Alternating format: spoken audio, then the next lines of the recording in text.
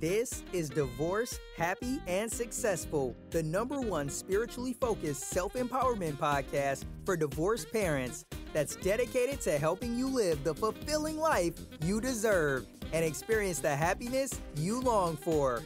Let's get into today's show with our host, W. Mark Watts. Hey everybody, it's W. Mark Watts, and in today's episode, I want to switch gears a little bit, take the focus off of us, the parents or the individuals a little, and I want to shed some light and discuss more the kids. So I want to switch gears a little bit. The topic tonight is really, does divorce adversely affect children, affect the children of divorce? What happens there? And because the reason why I want to talk about it is because it's always a topic on the forefront of my mind, because as you well know, I have a 14-year-old son now at the time of this recording, and he's going through changes in the teenage years and playing sports and trying to manage that with academics, etc. So he's got a handful of challenges, and you're going to hear, I'm sure you've seen studies and you see talk shows and people ranting and raving about, just how much divorce affects kids. My research and my experience has been somewhat to the contrary, in that what I've found and what I've witnessed is that life itself affects kids. Not necessarily just the fact that they are or come from a divorced family. In fact, one report will show that 25% of adults whose parents had divorced experience serious social, emotional, or psychological troubles, as compared with 10% of those whose parents remain together. So roughly what that's saying is, this research reflects that about 15% of adult children of divorce experience problems over and above those from stable families. So that 15%, though, cannot and has not been defined further by exactly, was it just the fact that the parents were divorced that caused these issues? Was it poor parenting? Was it the what exactly was it? There's no more research so far that delineates and contributes or attributes that 15% to the mere fact that they come from a divorced house. So that gives me hope, number one, and that's where I like to start with it, because my focus is and always will be, how can I help my kid and myself develop, continue to grow, and be a leader regardless of the circumstances, regardless of if we're from a divorced family or not, because I'm from a divorced family. And so I'm always looking to get better regardless. Now, my son listens to a lot of hip hop / rap music, and a lot of it is a lot less desirable than I care to admit. But the funny thing is that I did too. Now, I probably caught on to it, or maybe a little bit later than he did. Not very much so, though. Now that I really think about it, I believe I started listening to rap music maybe around age 12 or so, 11, 12. And I would say that's probably around the age that he got into it as well. Now, what I did listen to back in that time, it was a little less graphic and a little less negative. But I listened to the same types of songs because there became a choice. And I chose to listen to some of the same types of music that he listens to. Now, the other thing that I found, though, is that not only did kids from divorced or broken homes listen to this music, but so did the kids from non-divorced homes. So ultimately, the question becomes, how do I positively influence my son's development in an area of life that's of real importance to him? Because we all know that once kids really enjoy music, it becomes the centerpiece of their lives. And it becomes something that affects what they do, what their language, some of their thoughts. So it really becomes deeply ingrained, because I know that I've listened to music for probably 3/4 of my life. And it's very important to me. It's instrumental in what I do and how I think and how I manage and maneuver through this world. So now I want to say, okay, I don't want to discredit the importance, but I don't want to make it such a negative thing that, of course, the teenager then rebels and doesn't listen to anything I say. So what I have to do is I have to now think, okay, what are some good ways? And I have to try things. And I have to be willing to work with him to manage this and to open up the lines of discussion, which leads me to my first point is what I decided to do and what has worked pretty well for me over the years with my son is I sit down with him and I talk with him and I share honest stories. I create that common bond. I have stories that really create a connection between what he's experiencing and doing and what I experienced and did, so that it becomes a safe place for us to talk and have an open, honest dialogue just about what he's listening to, why he's listening to it, just how important it is to him. But that, to me, gives us a platform for now which he can come and we can speak honestly, because that's always been a platform that I wanted to create for my son and for us, is that I want him to always know that we can always discuss things. Now, I'm still the parent, and I still am going to have my opinions, and there will be times when I have to be more forceful and directing. But there are times also when I have to listen and be amenable to finding other solutions. And so I want him to know that I'm never so much farther above or different than he is. I did those same things. So I want to be real honest with them, because I think you gain a lot more by being honest with your kids about situations and things than you do by trying to separate yourself from them and give the impression that you're so different or that you didn't do those things. Because, in fact, I actually did. And I still listen to rap hip-hop music to this day. Now, I listen to a lot less than I used to, and I'm a lot more selective than I used to be, but that comes with age. So I just want him to know that, hey, that is okay if that's your choice, but you also have other choices. So let's sit down and talk about it and have dialogue. With the course, the ultimate goal is I want him to evaluate honestly what he's doing and start to think about other things and maybe make some different choices in the future. Then number two is I want to be mindful of just degrading the hip-hop music in and of itself, because in and of itself, it's not a bad thing. It's art.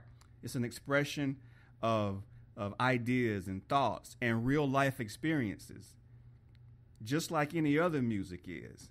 However, the means of delivery can be a little coarse and a little graphic and a little harsh and overly negative, which is what I want to really shed a light on, is that as you can continue to allow these negative thoughts and these negative vibes into your system, ultimately you have to have those thoughts, because garbage in, garbage out still applies. But I don't want to just discredit the art form, because as we all know, just as we would have done when we were kids, if you tell your teenager, do not listen to this music or it's all bad, what is that going to do? It's like bees and honey. As soon as you say it's horrible, they're going to want it even more. So I definitely don't ever want that to be an option. So I'm always mindful that I don't want to just say it's bad, don't do it, blah, blah, blah, because that will attract him more. I want to do the opposite. I want to talk with him and have those conversations so that hopefully there will become a time and a day when he will start to realize some of those things for himself. And once he realizes them for himself, then that opens the door for change.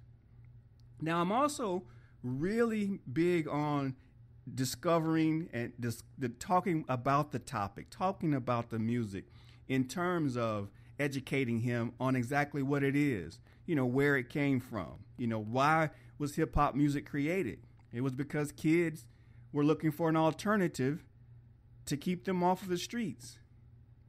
So then, as I can start to give him more of the foundation, where did it start? What happened to the music? What are the potentials in the music? Does it really affect the way you think? Does it affect different groups of people differently? Is it real? Is there any truth to it? So I want to create an intelligent conversation around this thing so that it takes on its own life, and he realizes how important and how big it is and how deep it is, and just how much goes into what he takes for granted, in that it's just music. I'm just listening to rap music. So I want to give him a new framework for this entity that we call rap or hip hop music, so that now we move the conversation from it being a thing to it being a real live and growing and metamorphosizing entity. Make it more real, make it more tangible. Then another thing I want to do is now I really want to offer and recommend alternatives. That's the conversation we had last night. We were just talking about music in general, and I wanted him to understand just how much rap music he listens to, and that there are other alternatives out there. So he offered up, well, Dad, I listen to some country music. I'm like, well, that's great. That's a start. And that's exactly what I told him. That's a start. But yet you're still limiting yourself. You still have to continue to look out there, because there's so many other genres of music that are great. There's jazz, and we've spoken about jazz, and of course there's R&B, and I know he does listen to some R&B. There's classical. There's a lot of different genres of music out there that you can dig into. There's other cultures, their types of music. So I want him to start to really think more broad and expand what he thinks of music as. And because it's much more than just rap and hip hop. So we had those conversations, and I'll continue to water those seeds as the days go on. And I'll continue to introduce some more things to him, just as I have over the years. And hopefully, we'll see some of the fruits of those labors at a later date. And then finally, what I really have made efforts to do, and I'm sure you have as well, but I just want to emphasize it here, just to highlight the fact that you can never underestimate how important supporting your children is, and providing that continued guidance. Because the one thing that I remember, and I will take with me throughout the days of my life, is the fact that it's the repetition. So it's the correct message. So it's the encouraging message and messages over a long period of time that stick with me. So it's my sister constantly making me pronounce words correctly. It's my mother consistently making me do my chores on time. It's my teachers over the years constantly asking me and requiring me to respect them and the classroom. So it's those repeated messages that stick. So what am I saying? What I'm saying is it can't be a one-time occurrence that you speak on topics like music. There has to be a consistent, supportive effort and supportive guidance over a period of time, because it's the repetition that creates the change, not just the windstorm. You can't blow into the room one night and have this tirade and think that it's going to all wash away and go away the next day. And just to piggyback on that, make sure that you're doing it with love. And love means multiple things. Even though it's only a 4-letter word, it's a huge word, because it encompasses, sympathy. It encompasses kindness, but it also encourages respect. It encourages responsibility, and it requires change. And those boundaries have to be firm sometimes, because let's just be honest, if we aren't firm and if there isn't pain and there aren't repercussions, oftentimes there's no change and growth. And ultimately, that's what we're after. We're after positive, understanding, growth.